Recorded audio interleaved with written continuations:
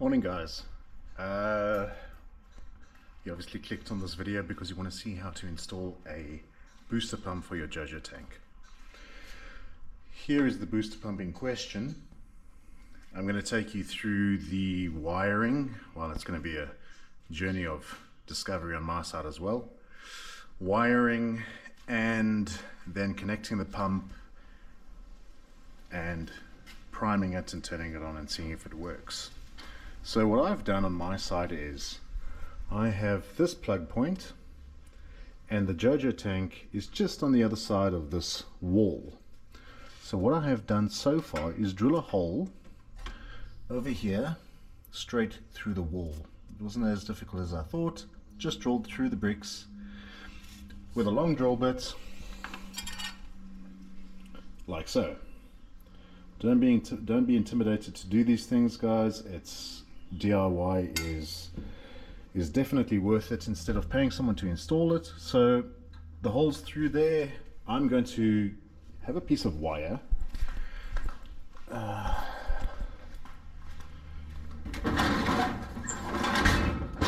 have got some flat cable wire. No. Here we go. I've got some of this cable. It's got live, neutral and earth. I'm going to attach a plug to this, and the other side of the cable is going to go through the wall and it's going to attach to the pump. So let's get started, shall we? Here is our setup. Starting from the wire that we've got through the wall, I've got the booster pump on some solid concrete stepping stones.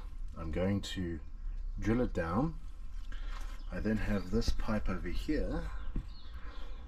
Is this gonna work? Okay, let me get a tripod.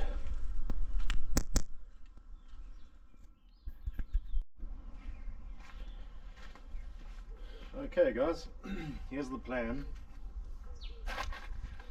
Got the concrete slabs. Pump is going to be drilled onto the concrete slabs.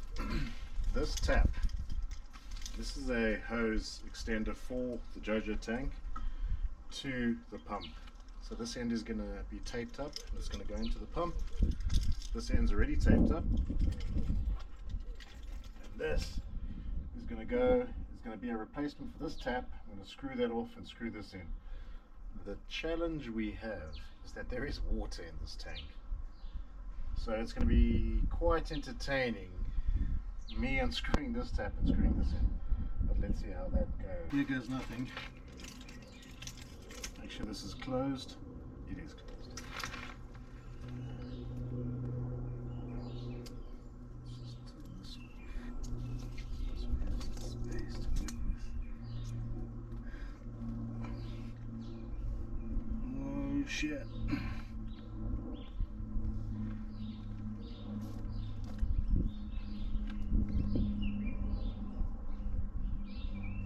Oh shit.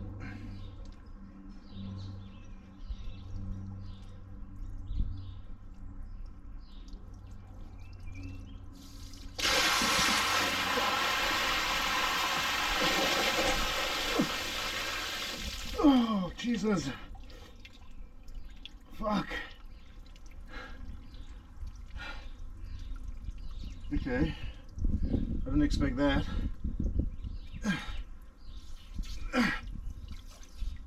I did not expect that.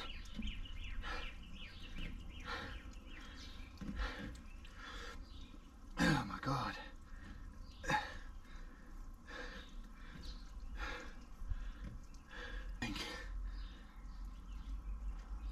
I don't know if there's enough tape on here. Okay, so that was more than anticipated.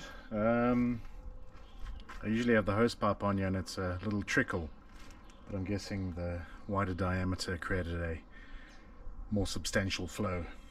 Okay, so the next step is to tape up this pipe, which is going to go into this pump, and then the flow controller which goes on top. Here is the flow controller. You can see I removed the wires from the housing. So what happens is this goes to your power. This goes to your power, which is the cable that I've got through the wall here.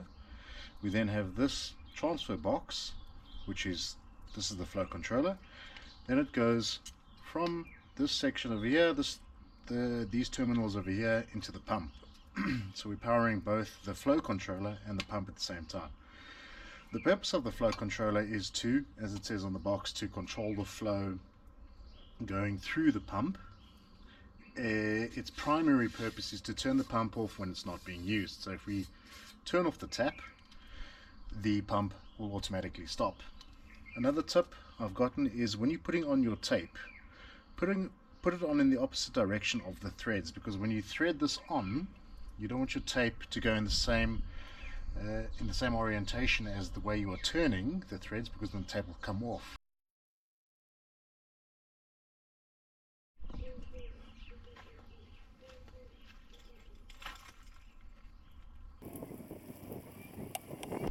Okay, that is nice and secure. Now we take the other end to our tank and clamp it on nicely. So,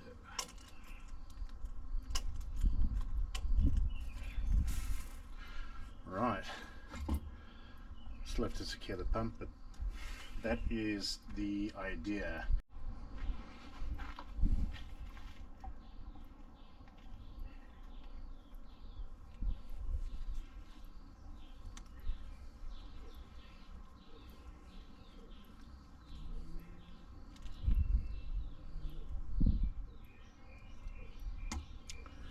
It's looking good. I've got this enclosure, which is supposed to be a waterproof enclosure. I'm going to put that over here.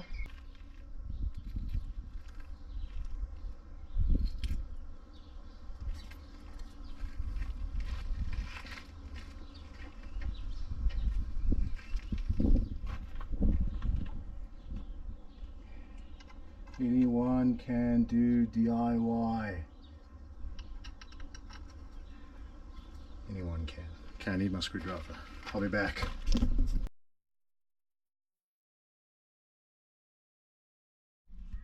Okay, so here's the update.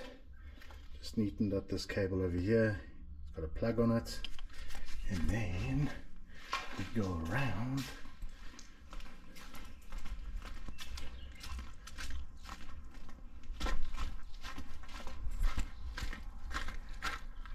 Look how nice this is looking. So I'll attach this to the wall soon with some brackets.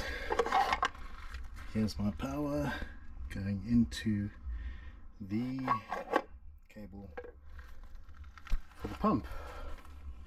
So now just need to plug it in and hope nothing explodes. Before we do that, we need to prime the pump. So I'm going to put the water on and I'm going to undo this bolt here and release any air bubbles that might be lurking around. I'm going to turn on the water and we're going to check for some leaks. Okay, the water is on.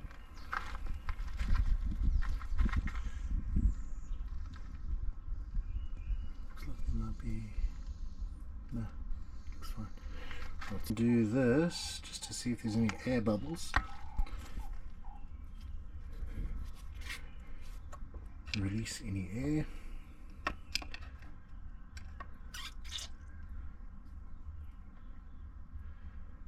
Okay, looks good. Okay, let's give it a test run.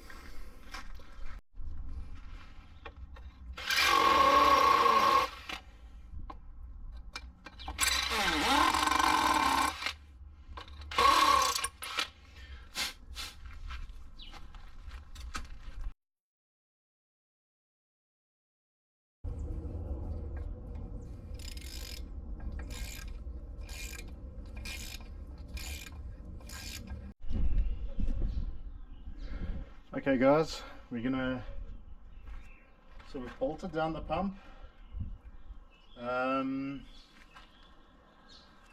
We're gonna turn it on and see what happens. And we're hoping it all goes smoothly. So let's give it a bash.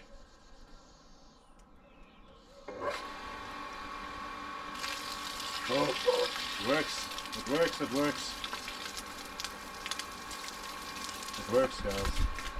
I'm so happy. I turned it on earlier and it kept on tripping. So I undid this screw over here, and I undid this screw over. There was a tiny water bubble. There was a tiny bubble. You have to make very sure.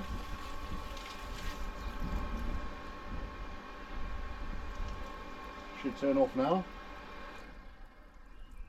Voila! There was a tiny bubble when I opened up that screw there.